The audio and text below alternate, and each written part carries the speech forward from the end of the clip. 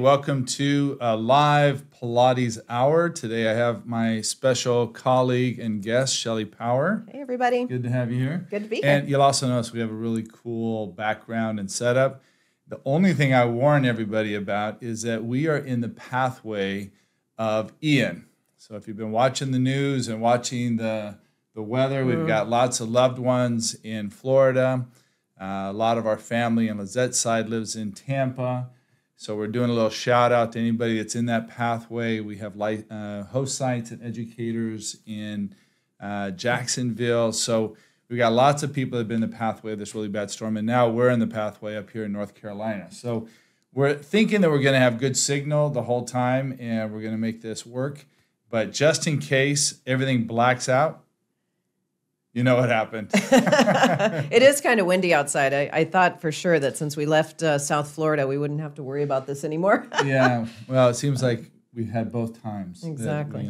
Exactly. Well, anyway, we're happy to be here and happy to be in the new recording studio. Yeah, that's our recording studio. We'll be doing webinars and podcasts from here from now on.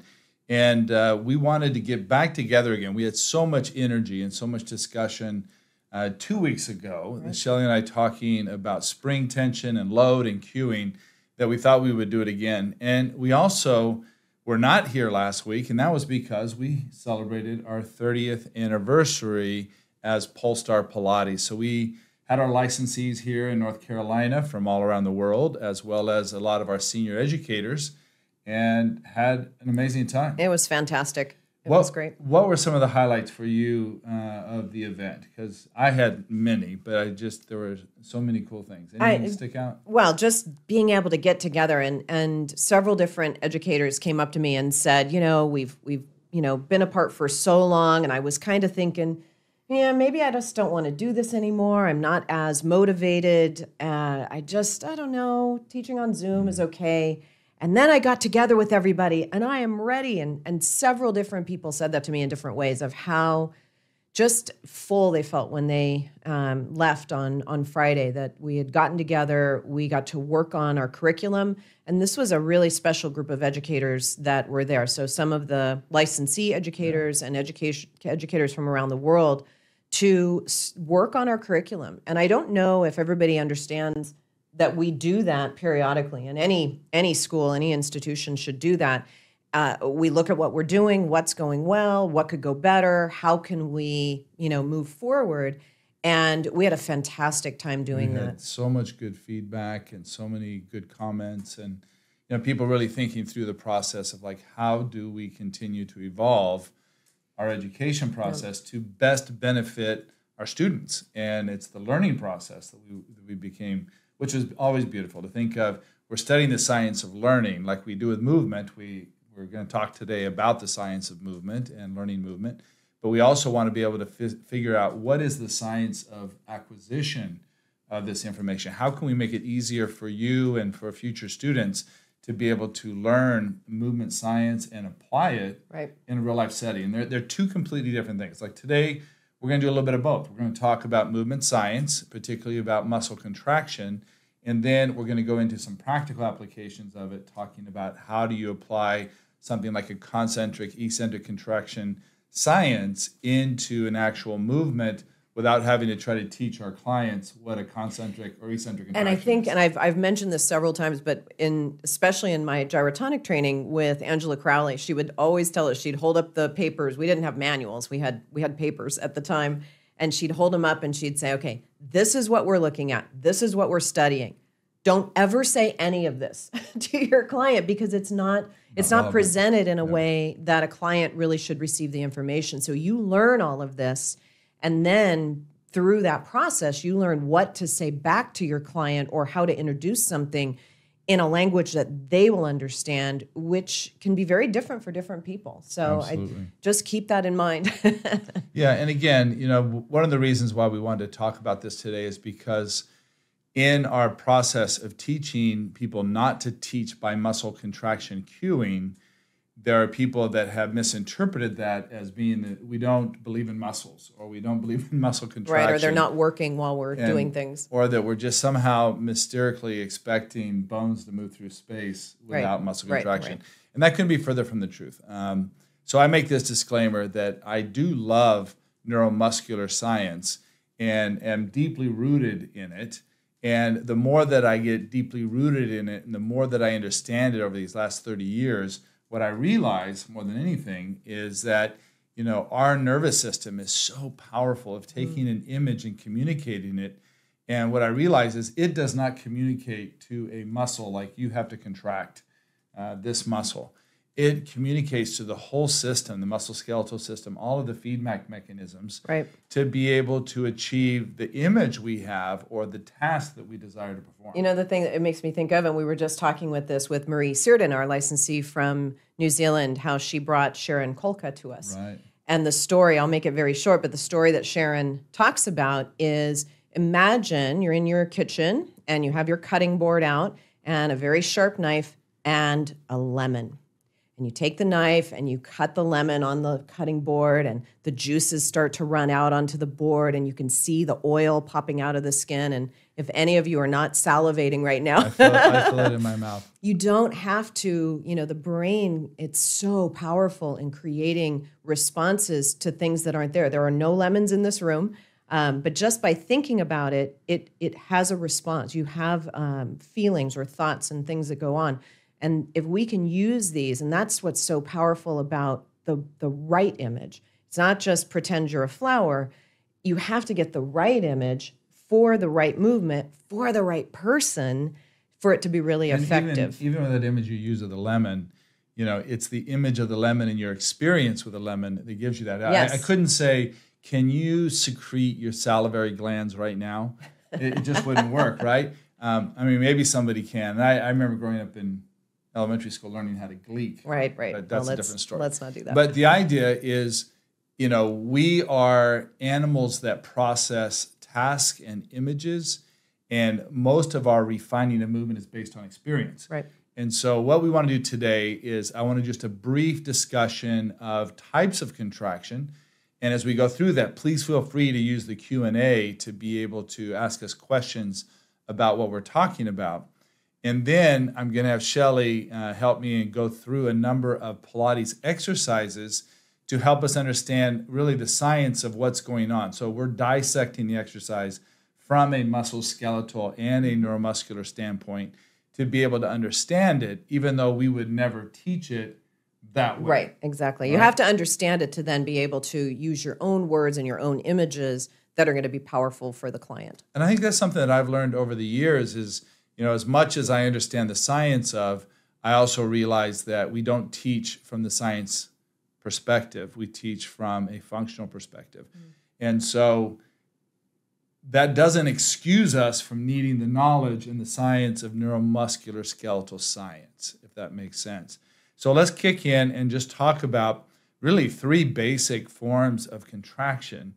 And particularly we're talking about musculoskeletal contraction because it has to do with the movement of the bones of these muscles. So if the muscle, they're all contractions of the muscles, meaning a couple weeks ago I did a discussion with everybody here looking at neuromuscular science, looking at how the neuron comes down and the axon creates that neuromuscular junction and a message gets sent across, the muscle goes through a depolarization and ends up releasing calcium that causes the filaments to shorten and cause contraction. So all of these are the same exact physiological component of the muscle filament filaments trying to shorten. So that's the same in all of these. But what's happening now is in a concentric contraction, when we look at that, we're actually saying that the bicep muscle is shortening and causing the lever to move through space. So letting the arm up is a concentric contraction. The same muscle contraction process, but less fibers and less intensity, allows that same lever to come down, and that is a eccentric contraction. So concentric basically is the same muscle we're talking about, is shortening and pulling the lever closer to the origin, or we'd say the insertion closer to the origin. Eccentric contraction, same muscle fibers, same physiology, but it is allowing the bone to move away, right? The insertion to move away from the origin. So it's very important to understand. A lot of times people think, oh, if the leg is moving back, it must be hip extensors. And if the leg is moving forward, it must be hip flexors. But depending where gravity is and where the resistance or the load is, we've talked a lot about load, it might be the very same muscle that's controlling both directions as a concentric and eccentric contraction. Right. The third contraction that we want to talk about, same physiology of the muscle, is an isometric contraction. So if I take Shelly's arm and I fix it, but I tell her to bring or contract like she's bringing her hand up, and I don't allow it to move, it's an isometric contraction. That means that the muscle is trying to shorten, but I am not letting the lever move. So it's an isometric, okay? So we've covered concentric, eccentric, isometric. Those are the three basic ones. Now, when we start looking at this, there's another element that we talk a lot about in neuromuscular science, and that's reciprocal inhibition. And so I want to talk a little bit about reflexes, because this is going to make even more sense when Shelly starts talking about the demonstrating these exercises using neuromusculoskeletal science. So a reciprocal inhibition is a neurological messaging. So when we look at a reflex, right, a reflex, we refer to them as either a monosynaptic reflex. That means there's only one synapse. And what happens is there is a sensory fiber in the muscle. It goes to the spinal cord. It synapses with another nerve, which is a somatic nerve that's going back down to the muscle to cause a contraction. So that is called a monosynaptic. One synapse in the spinal cord. It is a very fast reflex. I'll explain that a little bit more in detail. But typically accompanying a monosynaptic reflex is also a polysynaptic reflex. That just means multiple. And that reflex is going to cause an inhibition of the antagonist muscle. So there's a lot of words. A lot of you know these words already, but for the sake of this lecture, I want to make sure it's very clear what we're talking about. So an agonist muscle in our demonstration with Shelly was the bicep. So the bicep is the muscle that is contracting. Whether it is concentric or eccentric, it is the muscle that's contracting. It is referred to as the agonist muscle. The antagonist muscle then would be the muscle directly opposite of the agonist. So if bicep is agonist, then tricep is antagonist. So reciprocal inhibition is going to cause an inhibition of the tricep when she's using her bicep. So as she contracts that bicep muscle, we're going to see a relaxation from the spinal cord, not even the brain, a relaxation impulse come to the tricep. And that's a very simplified explanation of it, but this happens throughout our whole body. When we're moving, it's happening simultaneously. These reactions happen at the spinal cord typically, or the lower brainstem, to be able to control movement and react very quickly. Now, where I want to tie this into is we've talked about transverse abdominis. We have. For decades. We have. Decades. For people 3 are, decades. People are still talking about it. And we talked about how important it is. And one of the things from the research that came out that we often misunderstood is that the transverse abdominis came on 50 milliseconds prior to the contraction of the deltoid in Paul Hodges and Carolyn Richardson's research. This was back in 1996, and in healthy spine. So what they did is they put a lot of EMG, electrical EMGs, into the abdominal wall in the back, and they asked the people to lift their arm up through space as fast as they could. And what they noticed was that the transverse abdominis in particular came on 50 milliseconds prior to the contraction, the concentric contraction of the deltoid that was going to lift the arm up. Now, that's a really important concept because 50 milliseconds tells us what? Where was the reflex? It was fast. It was not. And where did it happen? Did it happen in the brain? No. Was it volitional? No. No, it's in the spinal cord, right? So the thought process of, I need to lift my arm up, there was an anticipatory response. Right. And it's not, I need to contract my abdominals before I lift my arm up. It's already happened. Yeah. And that takes 1,000 milliseconds. So you're looking at the difference between a volitional contraction of the abdominals is close to 900, 1,000 milliseconds, where a spontaneous one is 50 milliseconds. That's the type of reflex we're looking at. So when we look at movement, if I bring a conscious contraction into a muscle as part of the strategy, it is going to be too slow and probably too much contraction to be able to be a smooth, functional movement. It doesn't make it bad. Right. It just makes it not as good. Right. And that's what we've been talking about is, we're not disrespecting the muscle contraction. We're saying, what's a better way? Right. And also you can think about, I mean, sometimes we do, and you as a physical therapist, you're gonna work with people and you're going to have them imagine doing something and think about it, and it is going to be slow, but you need that in the process. And what's important is you go beyond that to where they now have a strategy where it gets back to being automatic and preparatory to movement. And that's really the thing that was kind of missing. It, instead of looking at, the transversus and the multifidi, they're firing faster in healthy people and not so much in people with low back pain. And that's the thing we need to think about. People went and just went, let's train the transverse abdominis because it's really important. And obviously it's weak in you because you have low back pain, and making assumptions that weren't really right. And what we discovered in that, because that was part of my dissertation 20 years ago, was looking and saying, well, is it really the voluntary contraction or is it the successful movement experience, right? So the successful movement experience without pain allowed the reflex to return. Right. And that's a very important concept for us when we're teaching movement, and trusting that when we as Pilates teachers provide successful movement experience without pain to somebody who has had pain inhibition, which I'll explain in a second, another key word, right? Pain inhibition is what allows the normal nervous system through neuroplasticity experience to re-educate itself into a normal reflexive response time to the anticipatory load. Right. And I mean, I know it's a lot of words, but it's like saying the task was lift your arm up fast. So the brain knew what it meant to lift its arm up fast in an adult. Adult knew what to do. Kids know what to do, right? By the time they're 4 years old, they know what to do. So they don't know that it's the deltoid muscle. They just know the task was to lift the arm up.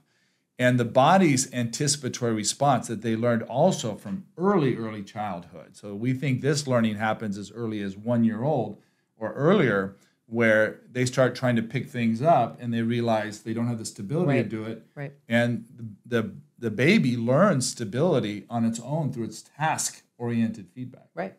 And it's just the normal way. And I think also as adults, certainly when I learn movement, and I still have these feelings today, if I had to go out and learn, I don't know, to, relearn throwing a Frisbee or something, I don't want anybody to watch me, and I want to do it perfectly from the first one. I tell you that, and I realize that, and I know it's not going to happen, but I still want that. And I think we're so either goal-oriented of I must complete this movement the right way, or I don't want to look silly in front of people. I don't want to go through the learning process, but that's how we learn to do everything. That's how babies learn to walk. It's how they learn to eventually find, their mouth with their food, and how you learn to ride a bicycle. And all of these things take practice that's not so good at first, and then you get better and you get better and you get better, and then you forget that you ever even went through that whole process. Until you have a neurovascular accident, right? Then you have a stroke, right? And all of a sudden, those automatic patterns have been erased or blocked. So that's when all of a sudden you see an adult again not being able to get their hand to the right place. They don't have the right proprioception. And that's where I wanted to go next. So that was a perfect segue. Was looking at the muscle spindle fiber has a lot to do with proprioception of where we are with our muscles in our body. And the muscle spindle fiber is part of the muscle skeletal muscle. It sits inside the muscle. There's many of them. We often refer to them as intrafusal and extrafusal fibers, their name. And they have a sensory nerve. Now, typically, skeletal muscle only has a somatic efferent nerve, a nerve that is going away from the central nervous system, that is sending a message to the muscle to contract. So the majority of somatic nerves that we have in the body are telling the muscles to contract. This afferent nerve, meaning it's going towards the central nervous system, in the muscle spindle fiber measures length and tension. So when the muscle's changing in that range of motion, it is accommodating what's called the alpha gamma coactivation. It is accommodating to the length of the muscle to make sure that the information coming to the spinal cord is accurate. You can imagine if there wasn't this coactivation and you shorten your muscle, the muscle spindle fiber would just be slack, right? And there'd be no information coming in from it. Right. But because there's this eccentric and not eccentric, but efferent and afferent communication to the spinal cord, it adjusts itself continually. And that does two things. One, it helps us adjust posture and awareness of where we are. And it also helps us adjust and manifest to load. And that load is often tied to our anticipatory response. Right. I knew you were going to. So, I tell the story all the time where, I was a bad kid when I was about 10 years old, and we took a quarter and we super glued it to the floor at the mall, Florin Mall in Sacramento. Oh, dear. And we watched people walk by trying to pick it up. And of course, they would break their fingernails, fall down, hurt their back, all kinds of horrible things that I feel really bad about. And then about 10 years later, I'm working for UPS, loading and unloading trucks. And I look in the back of the truck. I think I'm all done with this 40-foot trailer, all by myself, super proud. And I see a little tiny box in the middle of the trailer. And I'm thinking, how did I miss that? And I run back to go get it, thinking it's like, a pound, half a pound or something. And at UPS at that time, we had a 70-pound weight limit of boxes and containers. And I bend down really fast, and I picked that box up, and it turned out it was a 70-pound box of lead pellets. And I was anticipating a half a pound. Now, the irony of this is, as soon as I grabbed that box and felt the kind of thing, my anticipation was completely wrong, and I felt my back seize up almost immediately. The first image in my head was Florin Mall when I was 10 years old, thinking like karma's a you know what. And karma came back and bit me in the butt right there, or in the back. And I always think about that because I had no idea what anticipatory load meant back then, obviously, long before PT school. But this idea of anticipation is tied to experience. Right. So when people are participating in our Pilates training and we're teaching our clients, they've never done it before. There is no anticipation of what feet and straps feels like to a novice. They don't know. And so the anticipation is going to be a novice strategy, right? Co-contraction. Right. So we're going to see an over-recruitment, co-contraction. Exactly.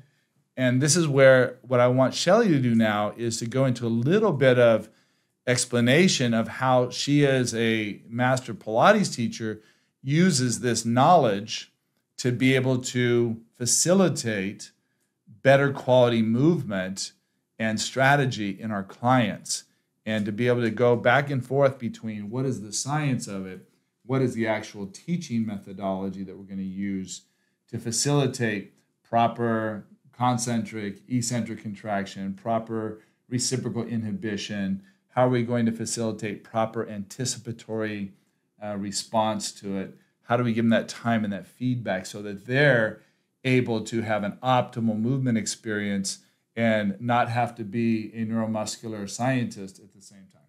Yeah. Well, one of the things that I do, and do you want to stay with the feet and straps? Because that's sure. Pretty. Let's do that. Pretty and then we'll basic come back one. And we'll talk a few more science things and come back again. Great. So one of the things I want to do, and again, if you've worked with me, you've probably heard me talk about this, is I'm really particular with the words that I'm saying. Not so much so, I'm super accurate with the movement, but I want the client to have a good experience. I know that sounds, of course you do, but it's not about me, it's about them. And so a lot of times I will take away the control of the movement altogether and move them through the arc of movement. It's easy. You stand at the foot of the reformer, or you can sit on the bar, and I just say, I'm just going to show you the movement. Go with me, and kind of relax, and the straps will hold your feet up. And I move them through, whether it's feet and straps on the reformer, or leg spring series on the trap table, could really be just about any movement. I give them the movement so that they understand even just the range of motion. So you're going to come up to about this high, down to about this low. Okay, now you start to do it, you keep going. And one of the things that I'll say is it'll wobble a little bit. That's fine. Keep going. That's normal. because I want them to know from, I think this comes from my fear of not doing it perfectly the first time, that if something happens that wasn't happening while I was guiding the movement, that it's okay. Like that's normal. So you're going to take over control and you're going to keep going. And then I can start to give them more parameters. I'm not having them come up as high or as low as they can go. I just want them to move in the middle and start to understand that. Right. I'm also then thinking about the spring tension. And I don't really want there to be a lot of hip flexor activity in this motion yet. Maybe at some point I might. I'm probably not going to choose this exercise for it. I want the springs via the loops going onto the feet. I want the springs to be the hip flexors. So as the springs close and the carriage moves, the legs will come up. And then the hip extensors work a little bit to press down, but not too much because it's not a very heavy spring or a very light spring either. So there's a balance of the weight of the legs. I want them to learn that first. And I'm thinking ahead for something like leg circles. Leg circles are really challenging for people to do, not because they don't have the range of motion, but because we have told them pretty much exactly opposite of what they need to do. We have focused on stabilize, don't move your body, keep your pelvis glued to the floor, hold your back, hold your abdominals, really use your abdominals. You're lying down. How much do your abdominals need to do? They need to do something, but they don't need to do a lot. And so now if I give them a full range of motion, circles, frogs, all of the different things, they now can experience this in a really efficient way. I'm also careful about saying things like, don't let your legs go too low. And I wonder, like, what do people think will happen? If you've seen that YouTube video of the guy in the gym where he flips over, maybe people are thinking that. How horrible if you were really seriously working with somebody who was afraid of moving, maybe had pain with movement and associated those two things together, or just didn't move much, a bit sedentary, and you say, with all good intention, be careful, don't let your legs go too low. What does that feel like? Now I don't want to move anything. And I'm probably going to move in the areas that I shouldn't be moving in. Over-recruit. And it just is not, it's not so good. So I can use this idea that Brent was talking about and brought in about reciprocal inhibition, or just the normal, concentric, eccentric, contractions, I can use that in this motion. So as somebody is pushing their legs down, they are starting to activate their hip extensors. Not a lot, just a little bit. And neurologically, I know a signal for the legs to come down, the hip flexors must lengthen. I'm just tapping into what's already there. If I just say straight down, sometimes that's not so great because people will let their legs go really low in their back arch. So I tend to couple that with the pressing away, but pressing down. And it gets people to the point where they can be just about hip neutral. If they came in standing up in hip neutral, I know they can get there. Or I can limit the range if I need to, if it was somebody maybe who had, a stenosis or a couple of segments that were irritated and we didn't want to go too low until they learned really how to get to that range of motion. Basically a spine extension precaution. Sure. Had a spine extension precaution. But you would be surprised how many people, and I've had students, shadowing me in classes, and I'll teach the healthy spine class or one of the classes where we have people have all kinds of different spinal pathologies. And I will say, press your legs down low, and you can see people, and there's just fear on their faces, not the people moving, but the students watching me of, I know this person has stenosis. Why on earth are you having them get to that position?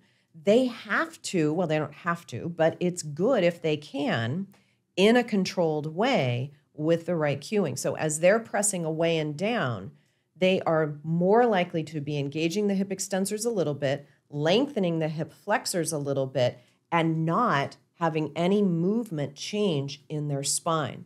That's huge because we've now given them this positive movement experience. They know they can do it, and they're doing it multiple times, and they're not having discomfort.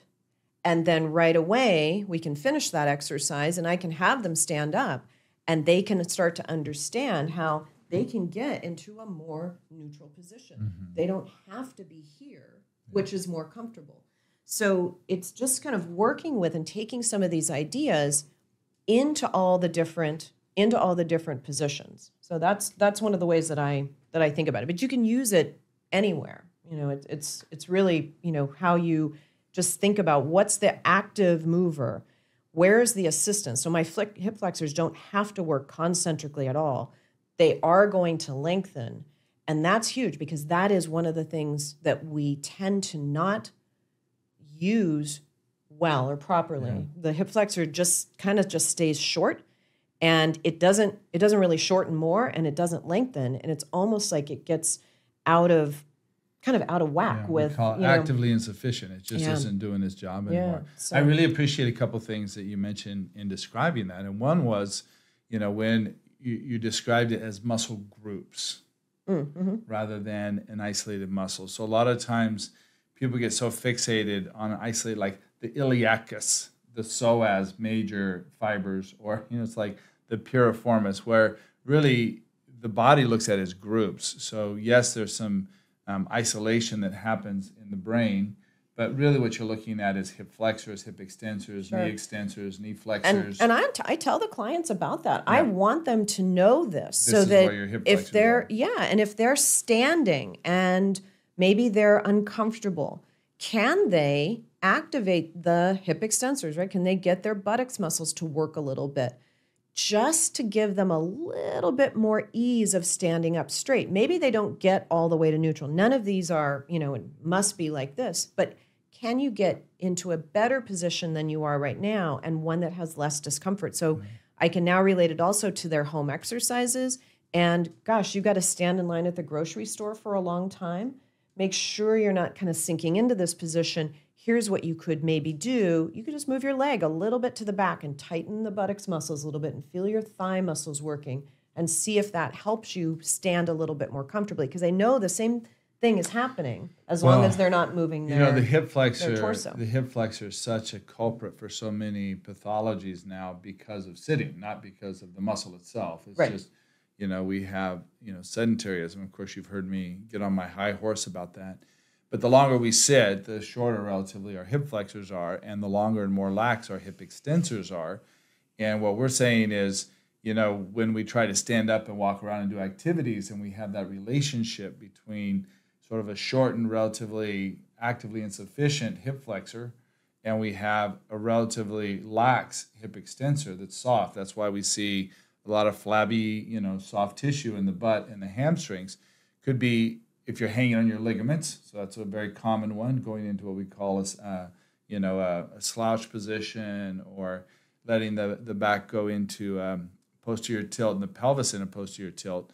We saw this a lot in the dance world. So we'd look at our dancers, and they're working so hard in their turnout that they went into posterior tilt in their pelvis and lumbar flexion. And what they basically did is took away all the motion and the strength load of their hip joint, especially extension and abduction. Yep. So these are the kind of things that we're looking at is how do we deal with dynamic alignment? How do we set the springs appropriately to get the desired outcome? So there could be, for example, let me give you another scenario of feet and straps. Let's say that I have a client that really wants to be able to do leg circles in mat work, right? And they're having a hard time learning that. The progression of the feet and strap exercises goes from heavier to lighter. So the idea is like, how do we teach them the movement like you eloquently explained, and then gradually start bringing them back so that they have less and less assistance, less and less load on the extensors, and start now having more and more load of gravity on the flexors. And how can they still maintain that fluidity and that efficiency that they learned with the assistance? And a lot of this work is what Joseph Pilates was thinking of, is if you can't do my mat work, get on the reformer or trapeze table or the chair, and let's give you an impression of a positive movement experience with the springs assisting that motion, and then wean you back off of it, because the idea of doing contrology every day wasn't going to a studio with equipment. It was doing the mat work. And so hip circles were a very important exercise for him, and they should be for us. And so this is a great example of how we can play with the load variation or load manipulations we talked about 2 weeks ago. And if we understand that, oh, this person maybe has some back pathology, let's work a little bit, like you said, on getting that hip extension, right? And getting the reciprocal inhibition of the hip flexors that would allow them to stand up a little bit taller instead of always being in that flex position. And you have to think of things like, disc pathology. So the posterior lateral disc, if it's always loaded in flexion when we're sitting and when we're standing and when we're lifting, it's going to have wear and tear on it that eventually could lead to degenerative changes faster. It could lead to some pathology that causes pain faster.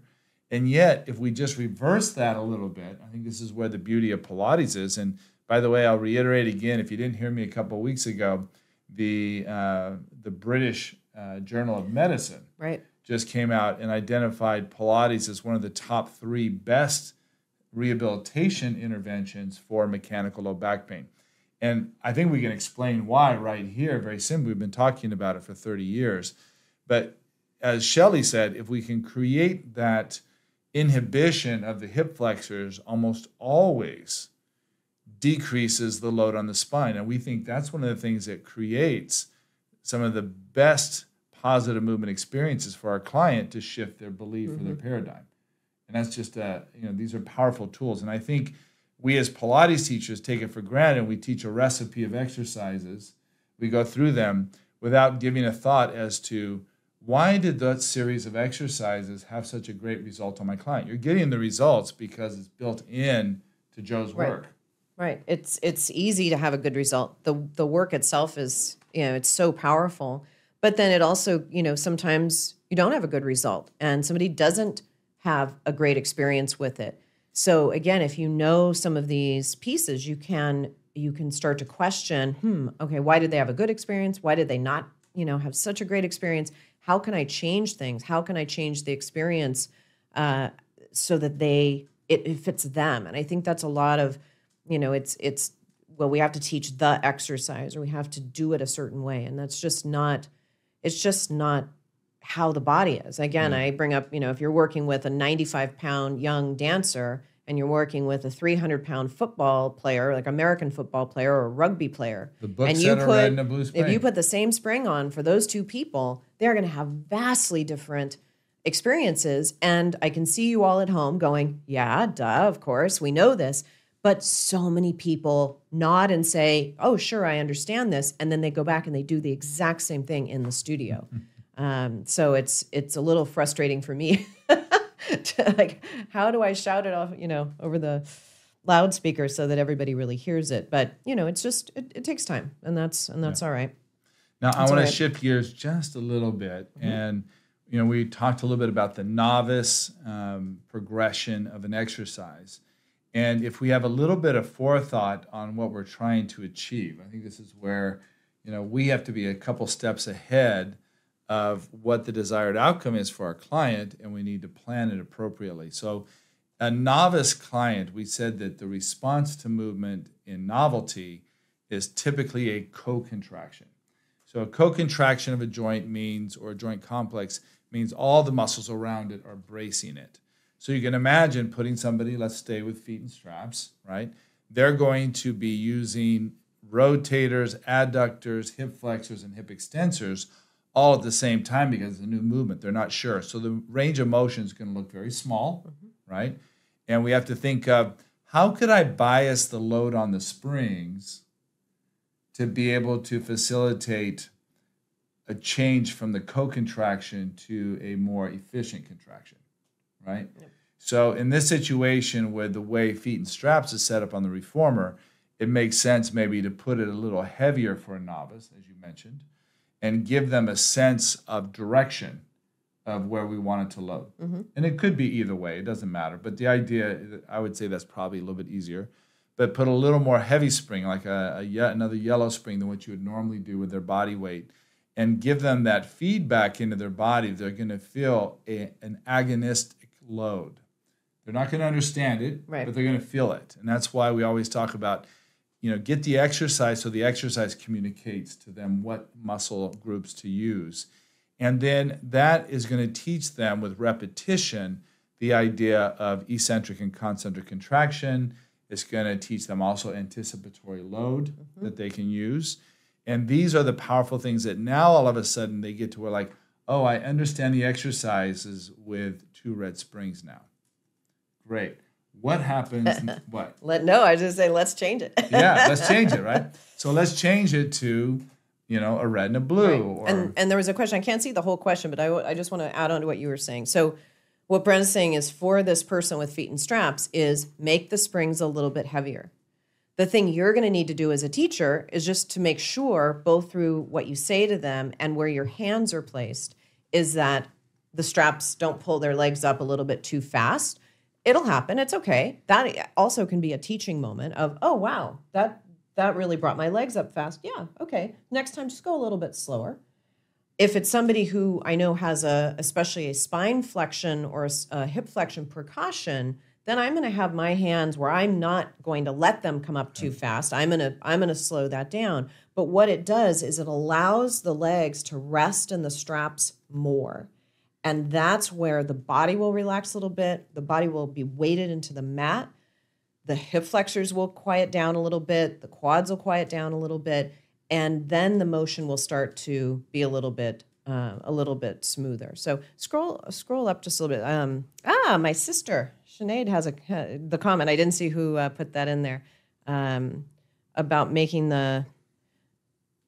Yeah, and her comment is right. So she's talking about increasing the springs on feet and straps, and then the client has a little bit of a struggle when they press away, and that you just kind of have to see: is it struggle that's informative, or is it struggle that is not informative and could be hurtful? So if they press away and it's like, I don't know how to do that. Like, okay, well, just keep going and reach out for the bar and just let them experience it. And that's where your hands can also just give them a little bit of assistance. And usually once they've done it a couple of times successfully, they'll start to understand how to do that. But that's, I hope I answered that question. But it's true. They may have a little bit of struggle, and that's a great learning moment. The struggle is super because they are going to have to kind of reprogram the whole thing. It's like, all right, I'm trying it this way. All right, that didn't work. What do I have to do? And that's where that's really where the learning happens. So. And, this is where, again, I want to keep emphasizing the idea that a co-contraction is natural and that the learning curve then becomes more efficient of the balance of the agonist-antagonist in the direction of movement. Now, talking about direction of movement, I'd love to shift gears and go to maybe a little more complex exercise like reverse abdominals or something like that. That a lot of people sort of they go like, well, what's the agonist? What's the antagonist? What's concentrically contracting? What's eccentrically contracting? So let's go through another scenario. Let's bring up another exercise and deal with reverse abdominal exercise on the reformer. Okay. So for those of you that might not know that or not know it by that name, this is a quadruped exercise on the reformer, hands out on the frame where the pulleys are, and the knees up against the shoulder rest, pulling the carriage forward and letting it go back. So that's reverse abdominals. And when I first learned reverse abdominals, I was told, here you go, do this motion, don't use your hip flexors. And at, however old I was in 80 something, I went, okay. And I tried my hardest not to use my hip flexors. And then I thought about it and I thought, wait, what? It's like, do a bicep curl without using your biceps. So clearly the hip flexor is the predominant mover, right? So it is moving. It's the muscle that is moving the thigh, moving the leg, moving the carriage. And it's also the controller if we think about the return motion. So the hip flexor is going to concentrically contract to bring the carriage forward. The trunk muscles are active, but remember your abdominal muscles don't actually move your legs unless you're talking about muscles, and this is where I get into, the nitty-gritty of this, is are you talking about muscles in the whole abdominal cavity? If you are, then yes, the hip flexors are part of all of that. But if you're talking about the abdominal muscles, the 4 muscles, they don't move your leg. So also telling... Not even the pyramidalis? Well, maybe. Your tail. But think also, are you telling your clients to really use their abdominals when they're doing reverse abdominals? It's counterintuitive because most of your muscles, most of the abdominal muscles flex your spine. So rectus abdominis and the obliques all move and can move the spine into flexion. Transversus doesn't. And it is the one that is probably going to be more on in terms of just holding the body steady. But we forget also the contribution of the arm and not so much the shoulder blade. So there's a lot of talk about depressing the shoulder blade and bringing the shoulder blade down.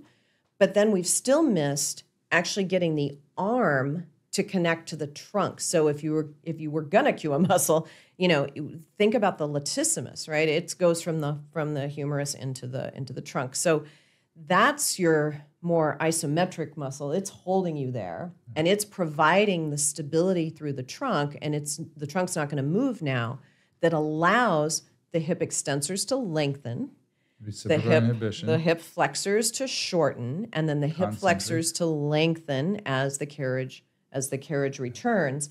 And hopefully we're getting it deep in the abdomen, so we're not just getting the quad as the hip flexor. So if you feel when somebody's doing it, you can't really feel it on your own on your own body when you're doing it. But if you feel when somebody's doing reverse abdominals and there's a lot of tension, really superficial at the front of the pelvis, check to make sure that you've maybe not made the spring too heavy. Also sometimes too light, because kind of what you were saying about the body responds to different stretches, to load, to pressure. Maybe there isn't enough information coming back in. So that's just one that I think is really interesting. And then I flip it around and I think, okay, let's do the quadruped exercise on the reformer that faces the other way. Some schools teach this, some don't. Some, you could also think of knee stretch with the hands on the bar and the knees on the carriage. But for us, we have the hands down on the frame. And I ask people, if you had no springs on, and I do have many clients who can do the quadruped exercise with no springs. But if you had no springs on and you're doing the hip motion, the legs are going back and forth or the carriage is going back and forth, are you using your hip extensors or your hip flexors? And there's usually a Well, hold on. Don't answer that question. Guys, Okay. in your chat session, answer that question for sure. Oh, okay. You You can just put it in the chat. So Repeat quadruped, the question. yep. So quadruped on the reformer, hands on the frame, knees on the carriage. And if you're not familiar with that, you could think of the knee stretch exercise. Hands on the bar, knees on the carriage. No springs. When the carriage goes back and when the carriage comes forward, which muscle group is the most active? Hip extensors or hip flexors? Dum, dum, dum, dum. And one way that I'll give a little bit of a hint. Should I give a hint? Yeah, you can give Okay. a hint. I'm waiting to see all the answers come in. Well, I know. Maybe I won't give a hint yet. There we go. Some answers coming in. All right. I see a couple. And you can cheat by looking at others, but do you trust them? Yeah, and sometimes it's set to everybody, and sometimes your chat is set to just panelists. So always check that out when you're putting things in there. So one of the things that I say, especially when we're learning this exercise, or I'm teaching it to a new group of students, is, are you pushing the carriage back or are you pulling the carriage forward? Both are not going to happen at the same time with this spring setting. So do you push back with no springs? I hope not. You're trying like crazy. It's the cat on the curtains, right? If we had the cat run in here and run up the curtains in the back and they're just holding on for dear life, right? You are not pushing back because there's no springs. You don't have to push. The carriage will just naturally roll back on its own. So let's use the eccentric, concentric terminology. Okay. So to help me have control as the carriage is moving back, and my hip joint relatively is moving toward extension or in extension. My hip flexors, I don't know where I am on the camera, my hip flexors are eccentrically lengthening so that there is control and the carriage just doesn't go flying backwards. Once it's back there, there's no spring on to help move the carriage forward. Now my hip flexors are starting to work concentrically to bring the legs in, the carriage in to complete the motion. So the hip extensors really aren't working in that motion. The hip flexors are in both directions. It's like holding a heavy weight, right? I use the muscle to bring the weight in, right? If I'm using it to bring the carriage in, and I'm controlling it so it doesn't drop by lengthening the hip flexor. And that gets confusing sometimes when you're thinking about the joint motion, right? Because my hip is moving into or toward extension. Maybe I can get there, maybe I'm just in less flexion.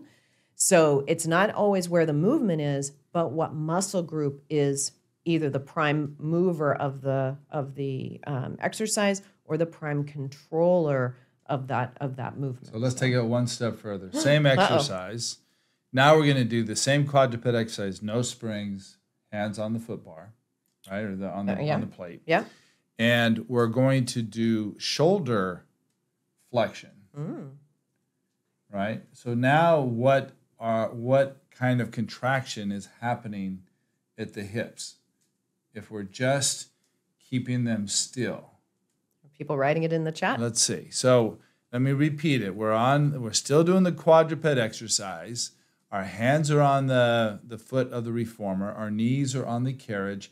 Now we want to shift the exercise to a shoulder flexion and extension exercise, keeping the hips at 90 degrees, right? The hips are at a 90 degrees, a right angle.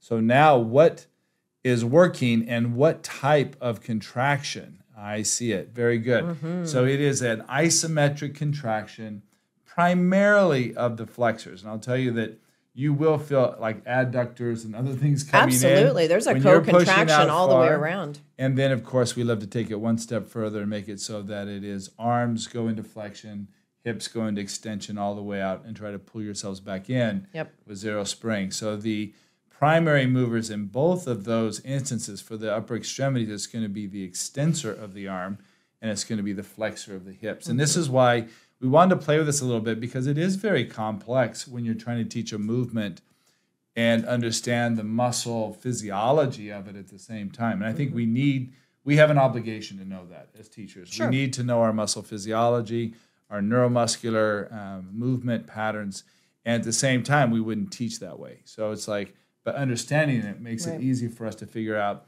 how much load and what are we actually loading to be able to create. Right. that. And I really like the idea of the isometric contraction. And I probably mentioned this in the last one where we were talking about springs.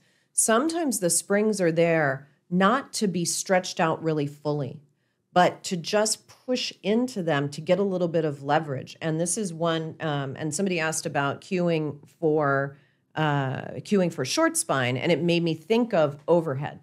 And overhead is a great, challenging, no assistance short spine. So short spine, you're getting the assistance of the legs.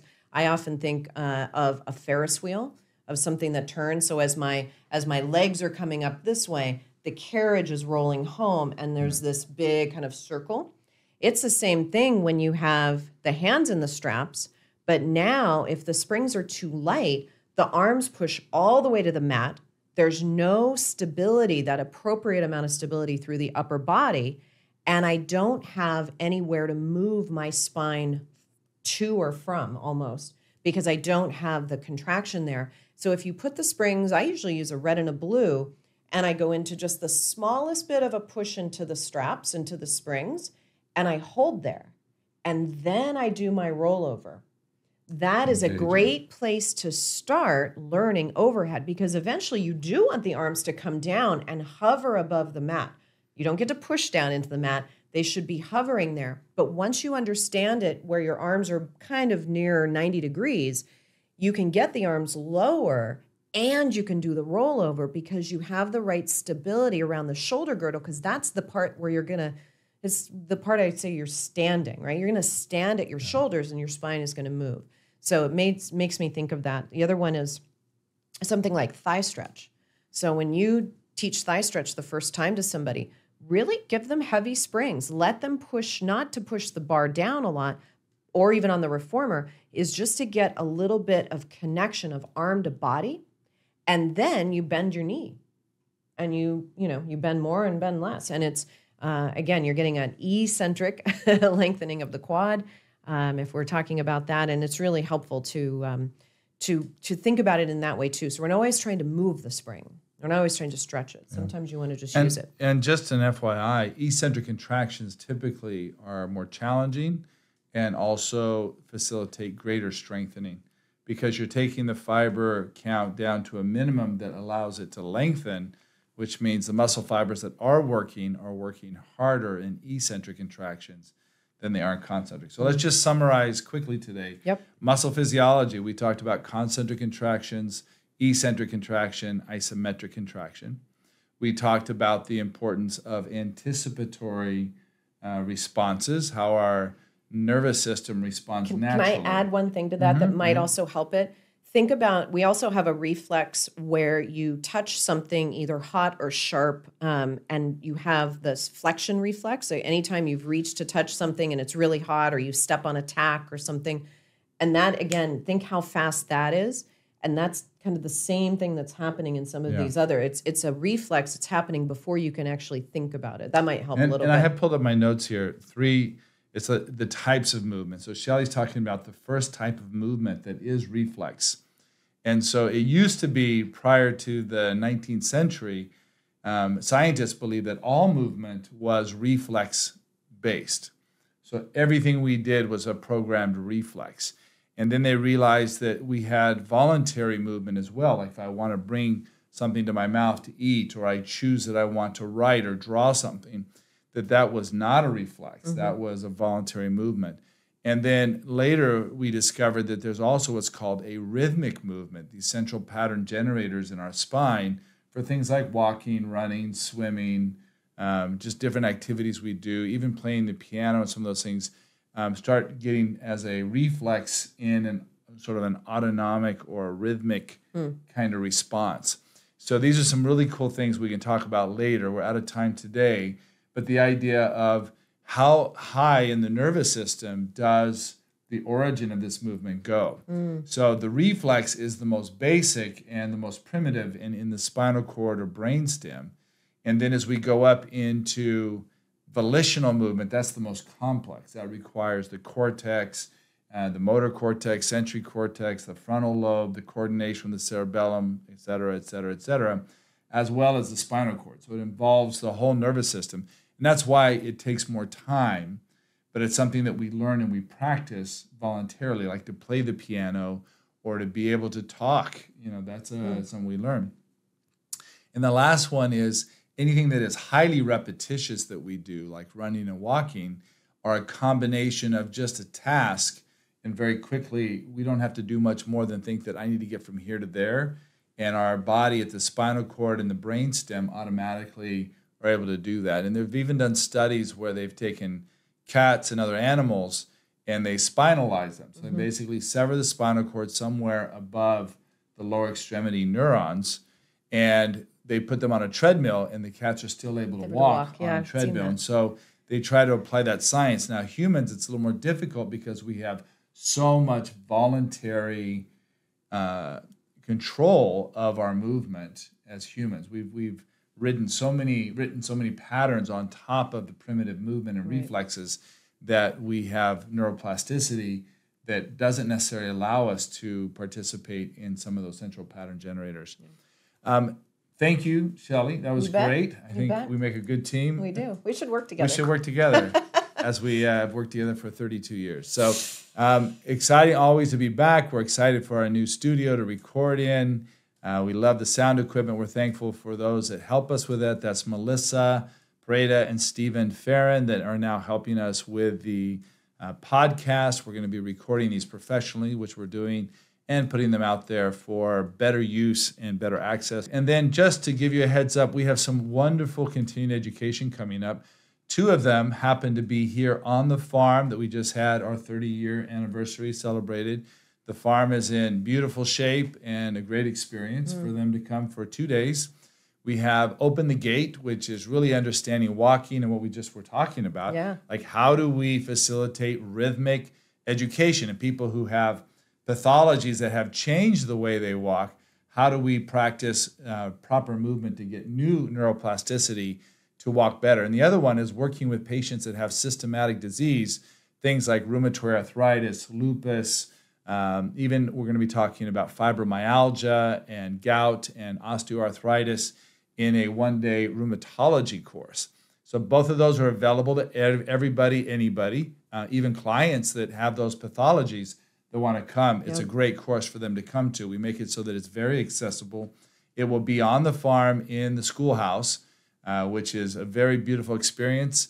I often tell people, if you're a little gun shy with getting back into live courses because of our pandemic history, the farm is a beautiful place to break down that barrier because there's so much space, so much fresh air that we can overcome some of the phobias that we've all acquired of being in tight space and around too many So people. it's out in the country in Siler City, so a little bit west of Chapel Hill and all of that area. So you're probably familiar with Chapel Hill and Durham and Raleigh, and it's a little bit west of that, out in the country. It's beautiful, lots of open space. So we'll see you next week, sending again out our love and our prayers to those that are in the path or have been influenced by Hurricane Ian.